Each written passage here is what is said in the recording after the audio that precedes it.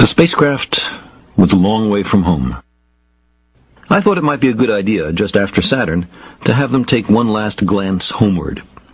From Saturn, the Earth would appear too small for Voyager to make out any detail. Our planet would be just a point of light, a lonely pixel, hardly distinguishable from the many other points of light Voyager would see, nearby planets, far-off suns. But precisely because of the obscurity of our world thus revealed, such a picture might be worth having. It had been well understood by the scientists and philosophers of classical antiquity that the Earth was a mere point in a vast, encompassing cosmos. But no one had ever seen it as such. Here was our first chance, and perhaps also our last, for decades to come. So, here they are. A mosaic of squares laid down on top of the planets, and a background smattering of more distant stars. Because of the reflection of sunlight off the spacecraft, the Earth seems to be sitting in a beam of light, as if there was some special significance to this small world. But it's just an accident of geometry and optics. There is no sign of humans in this picture. Not our reworking of the Earth's surface, not our machines, not ourselves. From this vantage point, our obsession with nationalism is nowhere in evidence. We are too small.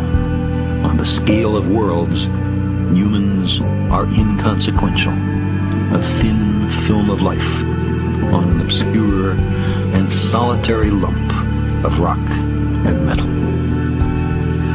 Consider again that dot. That's here. That's home. That's us. On it, everyone you love, everyone you know, everyone you ever heard of, every human being who ever was, lived out their lives. The aggregate of our joy and suffering. Thousands of confident religions, ideologies, and economic doctrines. Every hunter and forager, every hero and coward, every creator and destroyer of civilization.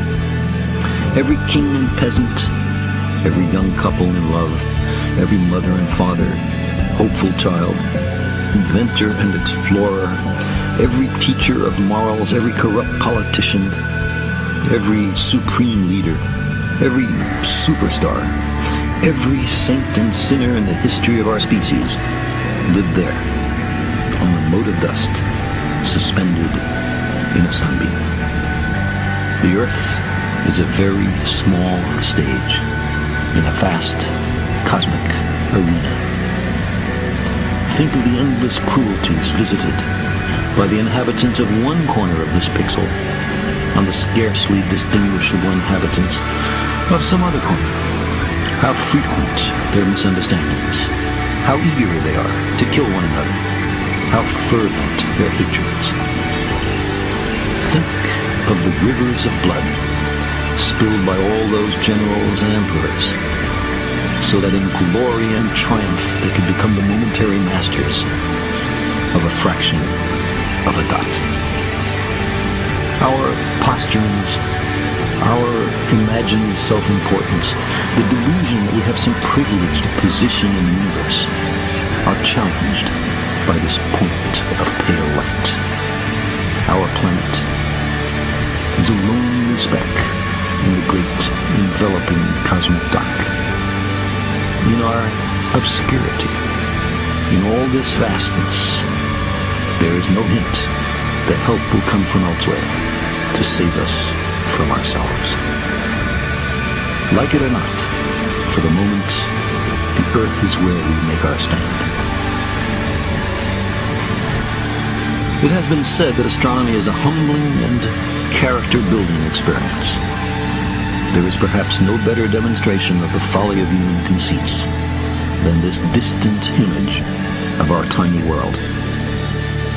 It underscores our responsibility to deal more kindly with one another and to preserve and cherish the only home we've ever known.